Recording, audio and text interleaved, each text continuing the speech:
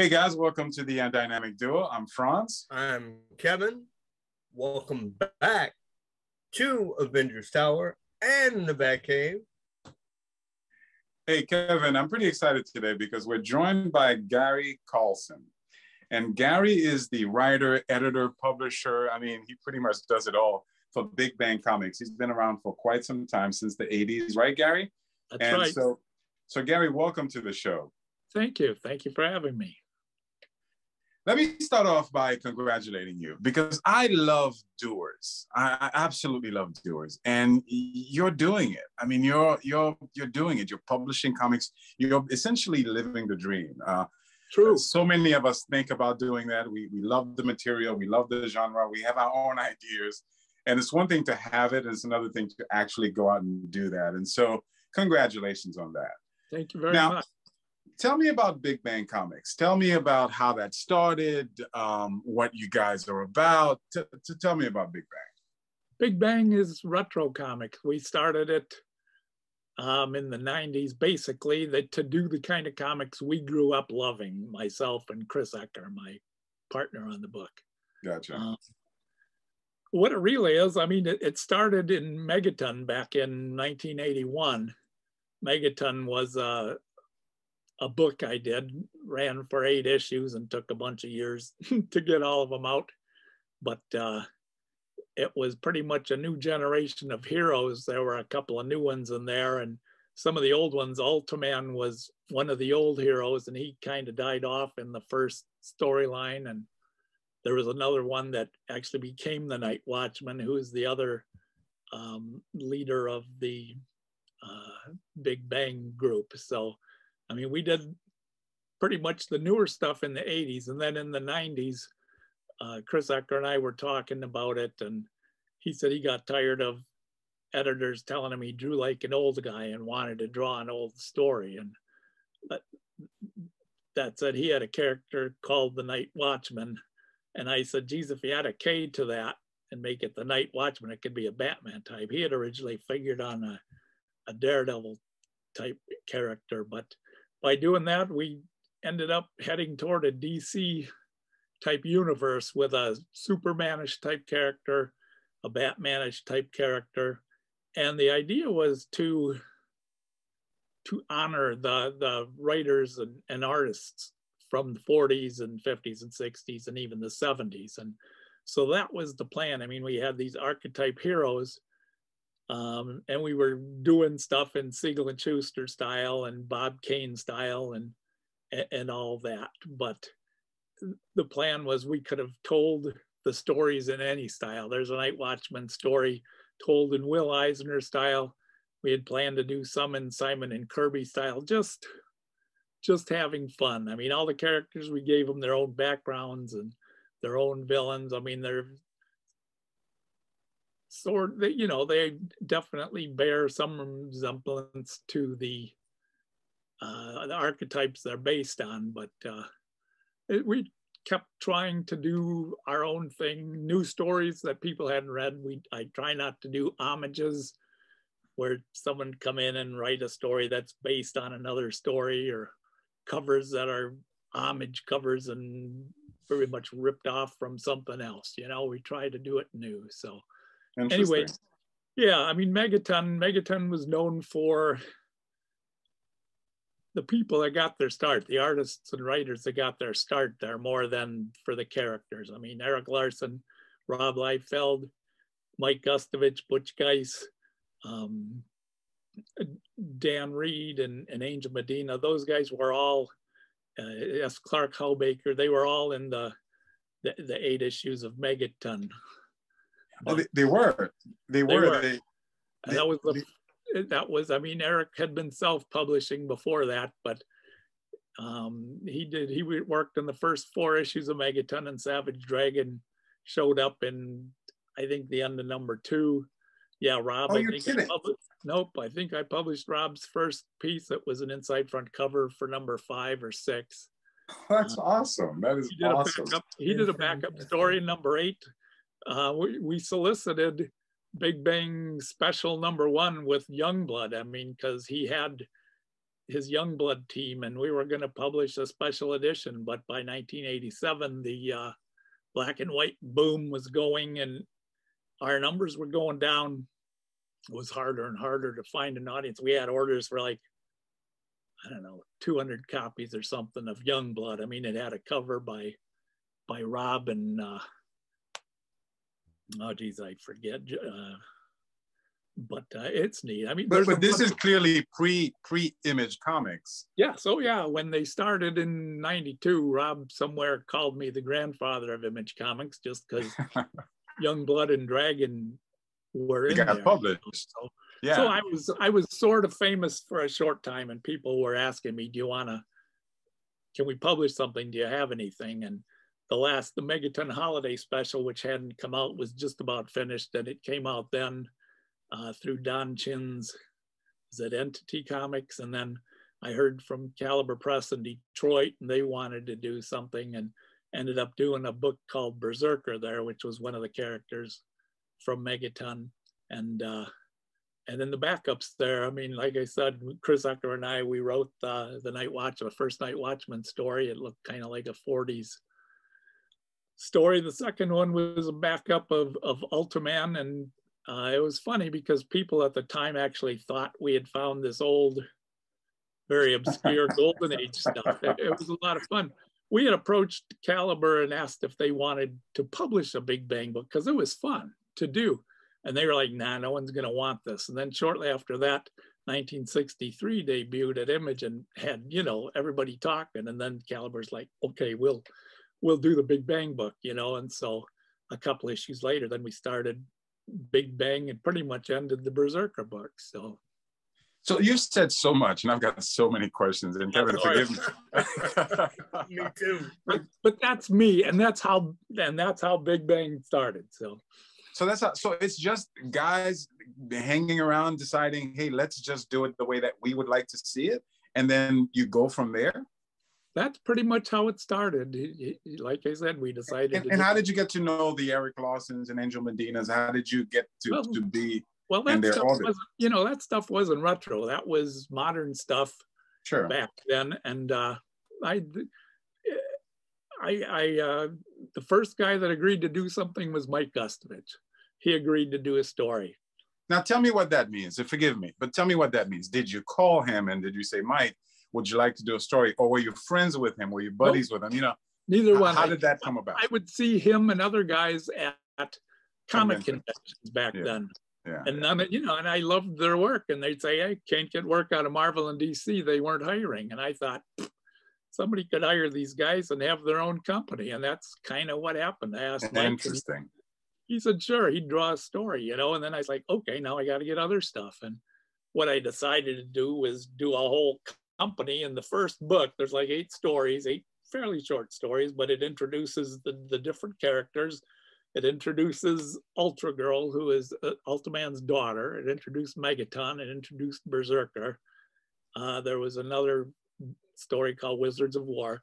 And yeah, I just either met guys at comic shows, or I'd look in Comics Buyer's Guide at the ads that were running. I mean, people looking for work, or Butch Geist was doing some art for the Heroes Aren't Hard to Find convention out east somewhere, and I wrote to the convention and asked if they could put me in touch with Butch, and they did. And he was working on something else at the point, but said he'd like to do a story, because they were short stories. Ken Landgraf, I knew Ken's work from the books he had been publishing in Land Graphics. Eric Larson, I bought his self-published stuff and I loved it. And I thought, this guy is going to be gone tomorrow. So I didn't even bother him. And a story someone else was drawing didn't work. And they said, hey, I sent this off to a guy named Eric Larson. And I was like, oh, wow. I said, that's cool, because I loved his stuff. But I said, this character's not good enough for him. So when Eric got in touch with me and said he'd be interested, I came up with another character and said, I think this is, more action-packed and more your kind of thing. That was Vanguard. And so we did that. And that's pretty much it. I mean, I either met guys at conventions, and after the first issue or two, people started sending me samples in, and I mean, that's where I met Rob. Actually, Rob, I think, had sent some stuff to Now Comics in Chicago, and Chris Ecker was working there at that point. Chris was in on the first issue of Megaton. And he told Rob to send the stuff to me, which he did. And geez, I bet you I talked to Rob twice a week. I mean, he was so enthusiastic. He'd call up and we'd just talk for a long time, and he'd send stuff, and he had some of the Youngblood stuff started, you know, and I said, well, let's start, you know, with a Megaton story first, and then we'll do the one. So that's pretty much how it happened. I'm going to go ahead and credit you for discovering Eric Carlson and Rob Liefeld. And well, that's...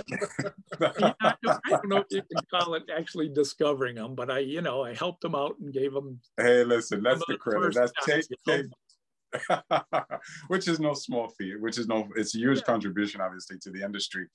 That's fascinating. You brought up, for example, the homage, not wanting to be homage, but yet wanting to capture a time period, which Kevin and I have discussed. And the samples that you sent to me, that's exactly what we see. We see that you were literally working to capture particular eras, the golden ages and the silver age and so on and so forth of comics. Tell me what that's about, and who, therefore, so what are you trying to do? Who's your target audience? What is the appeal that you're trying to get to? Tell me the marrow, because I don't know if you know about this show, but one of the things that we are is we're purists, and we do this show from the point of view of respecting the material, respecting the original material. And we feel that there's too many changes have taken place in comics where you almost don't recognize the industry and the genre anymore. So we are purists.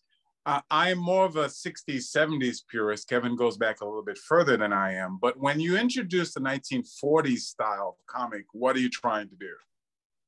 Pretty much just having fun. I mean, you know, the 40s stuff, we set it up like DC's Earth 1 and Earth 2. We came up with some of the characters in the 40s, but with the time frame from 40s even to the 80s, all the characters would be 60 years old. So we kind of use the one characters and do what we want and say, oh, that's a different world, a different dimension. And then we started it over in, say, 1960 or something. And even now, I mean, that was 60 years ago and we fudged the time. It's only been 30 years. I mean, you know, DC they didn't used to advance time. I mean, the years didn't pass. Superman was 29 for so many years, and I don't know. I enjoyed that more. I'm not a big fan of what's going on in comics these days. Don't read a whole lot. I mean, everything Eric Larson does, I follow,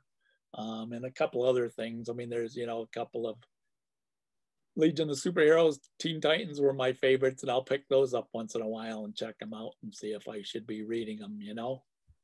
That's such a sad thing, because there's so many of us in that category. People who love the genre, love the material, love the characters, and yet we don't read them anymore. We're not connected anymore because they've sort of moved past us. And it's an interesting thing because they're trying to appeal to a younger generation, but I don't think the material that they're producing actually appeals to the young generation. No, I don't think so. Yeah, when I was growing up, I mean, stuff was kind of all ages. I mean, aimed at kids, but adults could enjoy it because that's exactly correct. The Marvel stuff was a little bit evolved, but by the 70s they were saying, "Oh, comics aren't just for kids anymore," and they were, getting more violent and more this and more that, and they got away from it. And when DC changed their continuity with Crisis, that was kind of where in the 90s we said, well, we could tell stories from before that. I mean, the stuff that people are missing, and that's kind of how we started doing it. We decided 40s, 50s, 60s, and 70s. Now we started that in 92, so that's been 30 years. So interesting. I mean, we kind of add in a little bit. Most of the guys that are the artists and stuff, they grew up on the later stuff. I mean, it's a lot tougher now than it was 30 years ago to find people willing to try to draw in a retro style, whether it's Jack Kirby or Yeah. Bob Kane or whatever. Now they all come in with a pretty modern style. It's pretty, I'm always real happy when I can find someone that'll take a shot and do a Bill Fugate or CC Beck style for 3D. Yeah, yeah. By the way, I noticed that again. You know, you're harking back to like the Tintins and the that style of comic and some of your Mighty Man, for example. I pick up a little bit of Will Eisner and so on and so forth. Question that I have, and Kevin, forgive me for dominating this interview. I'm learning a lot. It's fine. and I'll ask this question and you could go. But so therefore, Gary, who is your target market? Who's your target audience? Are you looking for people that used to read comics in those 40s and or want to have that nostalgia and enjoy that material? Or are you trying to appeal to the new kids? There's a sort of a dilemma that's been created that I wanted to get your take on. I think that comics and the industry has changed to become darker, more serious tone, more complex and more complicated in an effort to appeal to kids. Having said that, I don't think kids actually respond to that sort of complex, dark, murderous type of characterization. But at the same time, because that's the material that they're being offered, I don't know that they'll respond to a Will Eisner type of style of approach. What do you think about what I just said, and who is your target audience? Yeah, I agree. And a target audience, I don't know. Kind of hoping to appeal to people that have been reading the book from the 90s. And we're doing some more modern-y looking stuff with artist Ron Williams, and a lot of the stuff coming out of Spain by way of Pedro Augusto. It's not really modern, but it's more of a 80s, 90s type stuff, which sort of a generic modern feel to it, We're not trying to do modern comics, but I mean, there are guys drawing in a modern style. So I don't know, I just kind of doing it. I mean, wow. Doing it for myself, and the guys do it because they love the kind of stuff we're doing, I mean, that's one reason. I mean, we were at Caliber Press initially with Big Bang, and they were pretty much trying to sell through Walmart, and they wanted to own the copyrights, and I said no, and then we stopped there and ended up going to Image because Eric Larson was a fan of Big Bang, and he gave us the chance to move it over there. I was already doing the Vanguard book for him there, and eventually run on Teenage Mutant Ninja Turtles. So we went to Image, but even there, when stuff was still selling pretty well, I mean, being a retro book like that, our orders, I think, started at like 12,000 or 15,000 and went down, Interesting. By the end of 6 issues, the first 6 issues were in color. And by the end of that, I think I owed Image $15,000. Wow. So we did the next batch in black and white to pay back the bill there. And then we were breaking even for a long time and finally gave up. I mean, it was just, I didn't want to end up owing them money again. So it's no longer Big Bang is no longer being published by Image? Not by Image, no. I self-publish it now through indieplanet.com is pretty much the only place you can order back issues through the Big Bang Comics website. Gotcha. But the new books they're just print on demand, digital or printed copies from indieplanet.com. Are you in Comixology at all or no? Digital comic publication through. Oh no, through Amazon.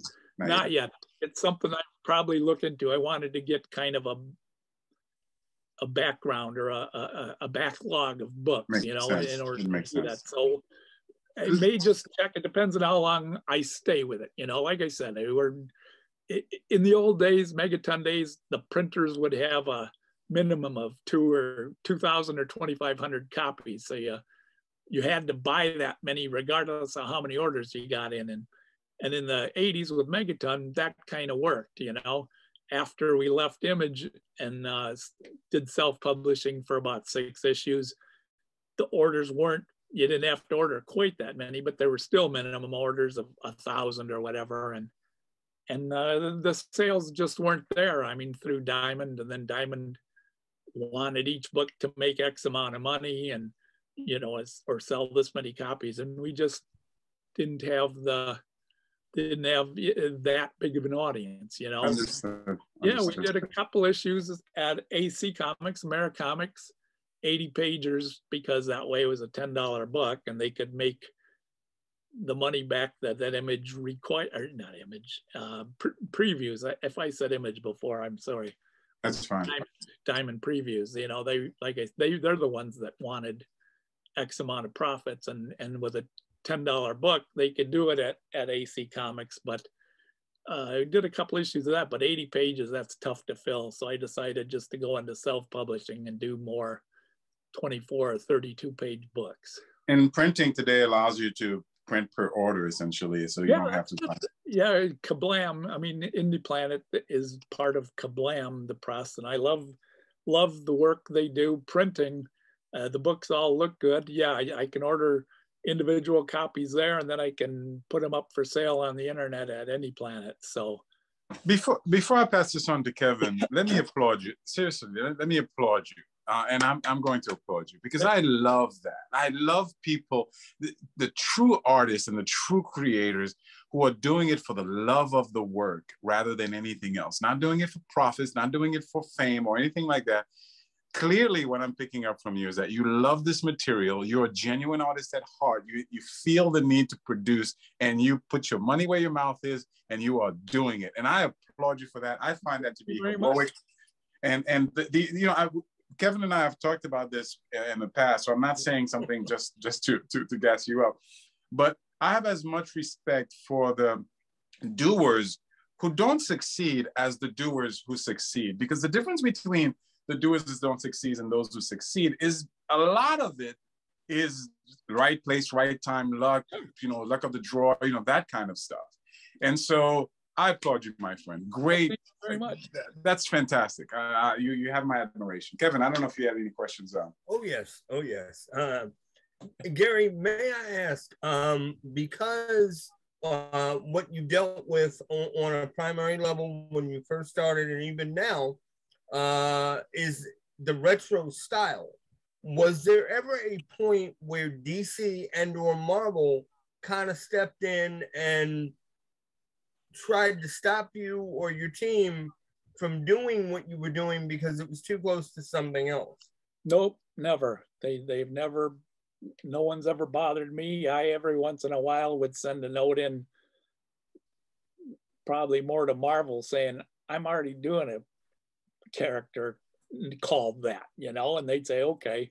It didn't necessarily stop them from doing it because I didn't have a book and trademark and whatever, but I just didn't want them coming back to me. It still happens now. We've been doing a character called Shutterbug for a couple of years, and just in the last year they've done a Spider-Man thing called Shutterbug, you know. So the Night Watchman's main villain the whole time has been a guy called the Pink Flamingo, and a couple of years ago DC came up with a Pink Flamingo and somebody else, you know. So that's how. Let me ask you this, Gary.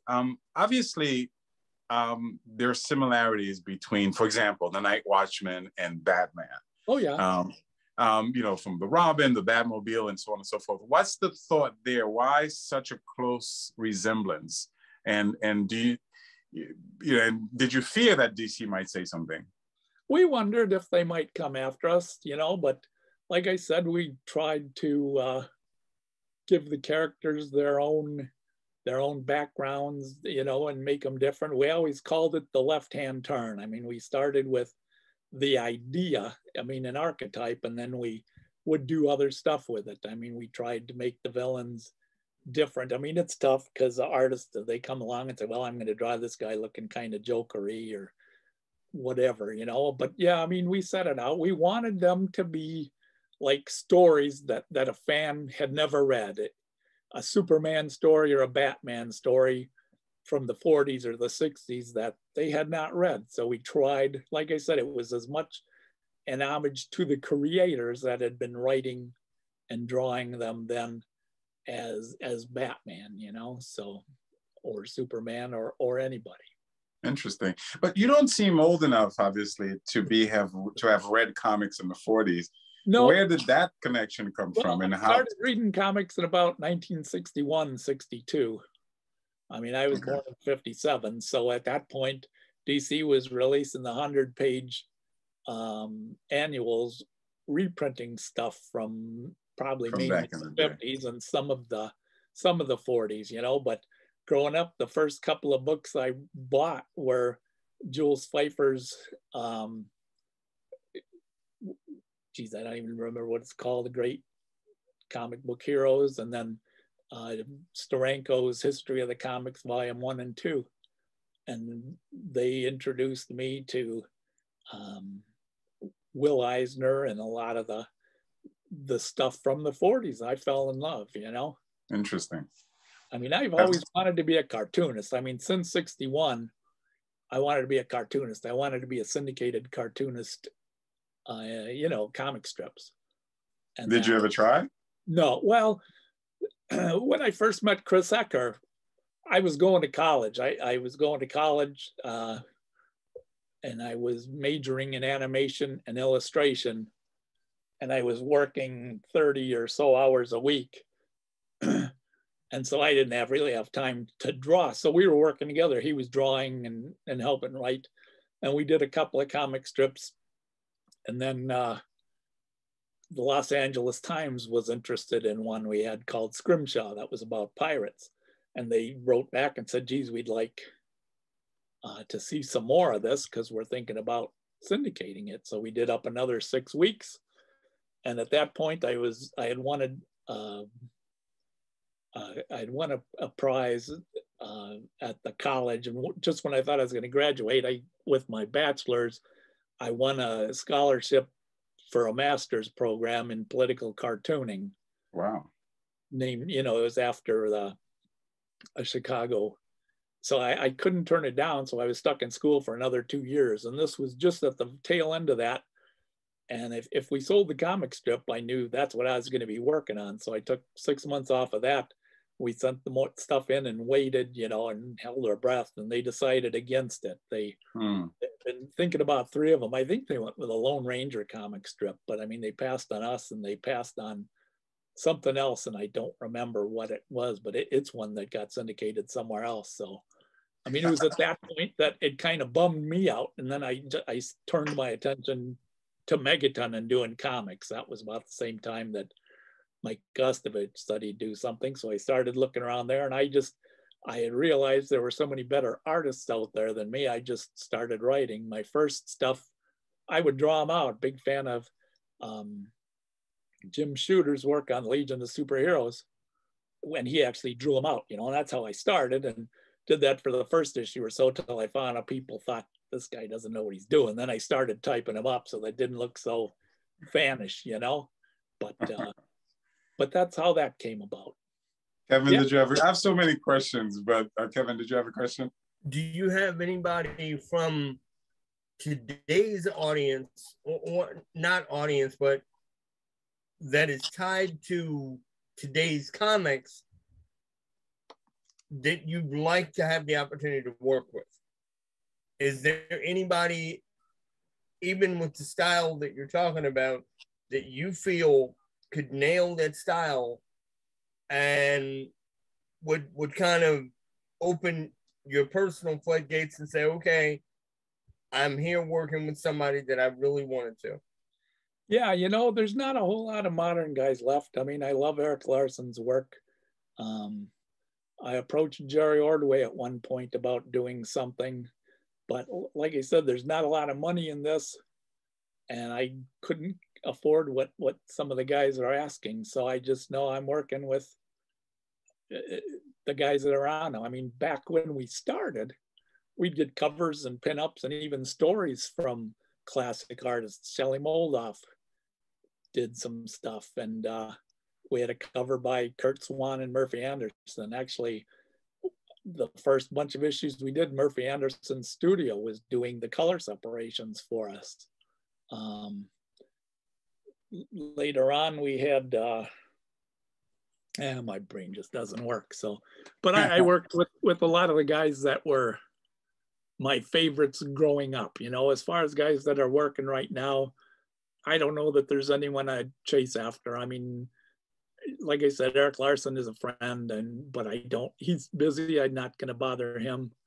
And, you know, Rob Liefeld's a nice guy, and something like that probably would help sell a book. But as far as anyone else that's, you know, got a name or would help us get going, there's nobody offhand that I can think of that I would go to, you know. Wow. And I